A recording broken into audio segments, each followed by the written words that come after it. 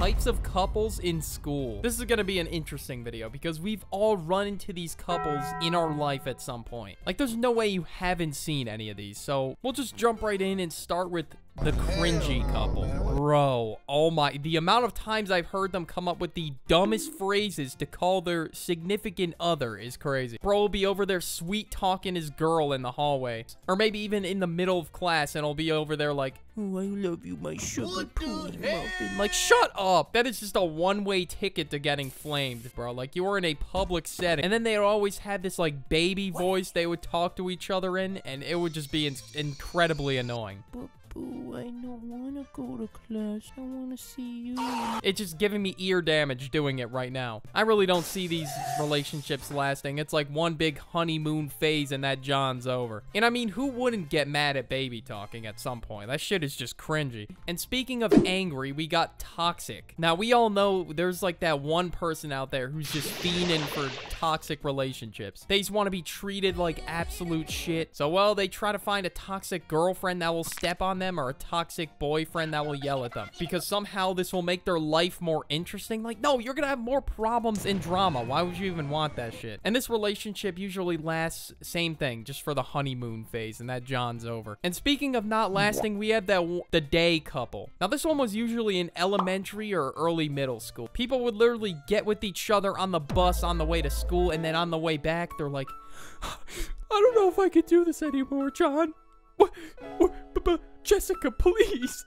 I love you. But yeah, Jonathan's gonna forget about Jessica once he turns on, like, Xbox or whatever. Like, motherfuckers really saw each other and thought it was true love on an elementary school bus. That is nuts. Next up, we got my girlfriend slash boyfriend goes to another school. Okay, now, this is just certified cap. If you've heard anyone say this in your life, they're just lying straight to your face. Because there's no way they just say, oh, my girlfriend goes to another school. You wouldn't know her. Like, I guess they just want to act like they got a girlfriend just to say they have one and just brag about it to people. I don't really get the point of that. Relationships are supposed to be long-lasting, memorable, but no, it's just none of these. Because you don't even got a girl. And at an off chance that one of them does actually have a partner at the other school, well, W, I guess? I don't know, but I'm sure they don't go around bragging like, oh, guys, I have a girlfriend. She just goes to another school. No. Someone has had to say that to you at least once in your life. PDA. Now, schools have a really strict rule when it comes to PDA in the hallway. Like, I just personally, I don't want people making out next to me as I'm taking shit out of my locker. Then yeah, I'm not a big fan of PDA, but obviously if they're just holding hands or whatever, it really isn't that deep. And then the principal would always get mad when he sees people holding hands. Hey! Stop holding hands in the hallway. If you did read the school handbook, you would know there's no publicly displayed affection, okay?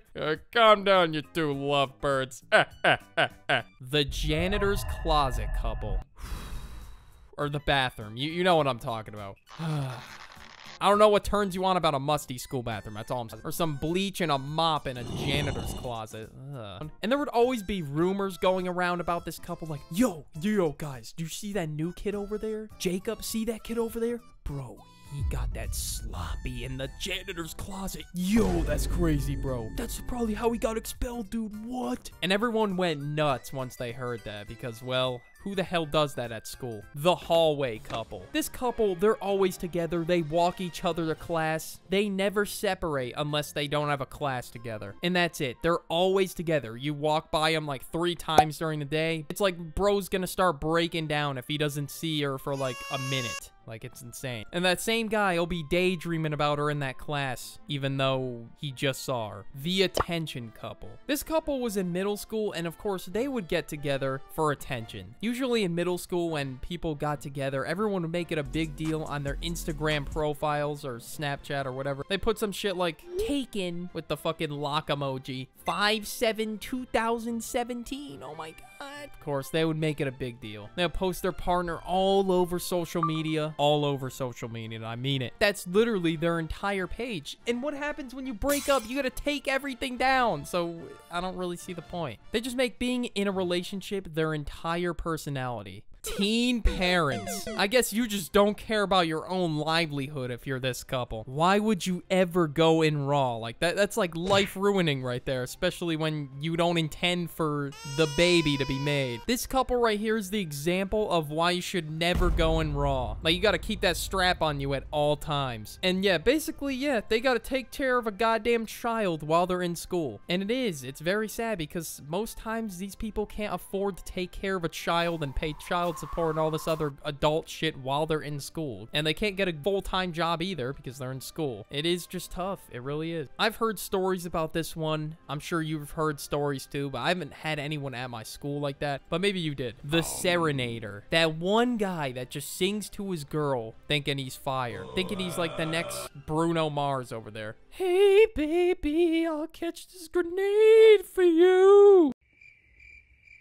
And then he would put this on his Snapchat story singing to his girl or whatever. I don't know. You know what? Maybe that one's a bit too specific. The pressure couple. This couple, they don't want to be together. It's either one of the people in the relationship or other people or like their friends telling them that they would be an insane power couple. Like no one would stop them. And then the relationship would end in like 2 weeks because guess why? You forced it. And for some people, it's so forced to the point where they don't even do anything together. Not even sit at the same lunch table. Sit together in class? Hell no. It's just so unnatural and forced. Like, and then they would text you 2 weeks later like, yeah, I don't know if this is gonna work. Like, yeah, no shit. For the streets, or for the highway. These couples, they cheat on each other. They're not loyal. So, how are they even couples, bro? I don't know. Like, it just doesn't make sense. If you're together, y'all gotta be loyal. Like, you're making a commitment, bro. You can't go out there and just fuck 3 bitches, bro, and act like nothing happened. Then it'd be a whole public drama at the lunchroom, like Jessica's yelling at John for cheating or whatever, or vice versa. Situationships. Now, these would never happen. And some people would just make up the craziest situationships for no reason. Well, technically, I saw Luke and Katie talking. Oh my god,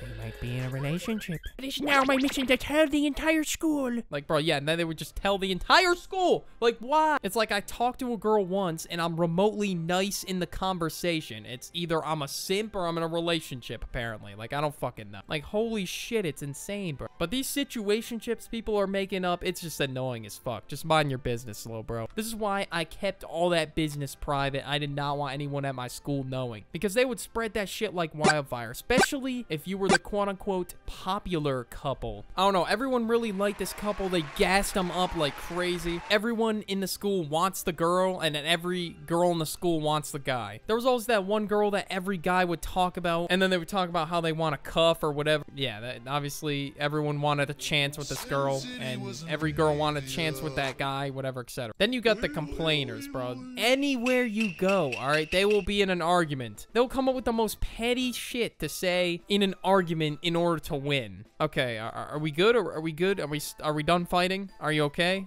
Yeah, I'm fine. Are you sure? Yeah, I'm fine. Okay.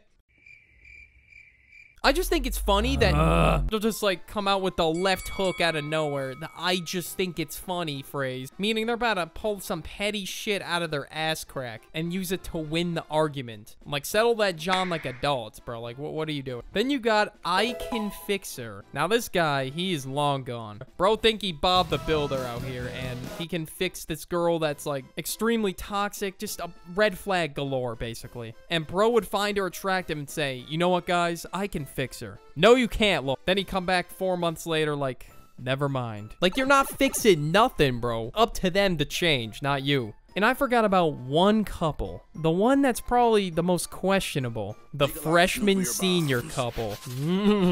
But yeah, if you're a real one, click that playlist right there. Watch some more videos. Obviously, you enjoyed if you made this far. Bye.